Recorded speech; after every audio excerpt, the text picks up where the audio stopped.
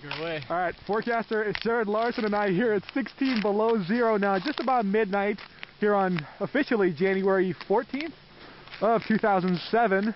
Cedar City Airport. Cedar City Airport right behind us. And we have a demonstration to show for you here. He's holding his little Coke here. He pulled it out of the fridge about 20 minutes ago or so, and we're out here trying to demonstrate how cold it is for you. Go ahead, Jared, take it away.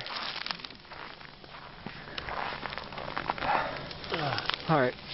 He poured that on the ground here. It's already starting to... Wow. And take a look at it. He poured this about 2 or 3 seconds ago. Oh, wow. And it's frozen on contact. Wow. And I'm shivering here. This is not an act. 16 below, folks, is deadly. That is nuts. That's frozen in about 10 seconds. But let's come out here and show you something else next to the high beams of this car. Right now, it's clear skies, not a single cloud in sight. Look carefully. You're seeing what is known as diamond dust. Basically, air particles that are freezing because the air is so cold. Dew points, when I left St. George 2 hours ago or so, when I checked, we're at about -10. So that's how dry the atmosphere is. And just look at the air itself freeze. Again, let's go back here. Ooh. About 30 seconds after pouring this down.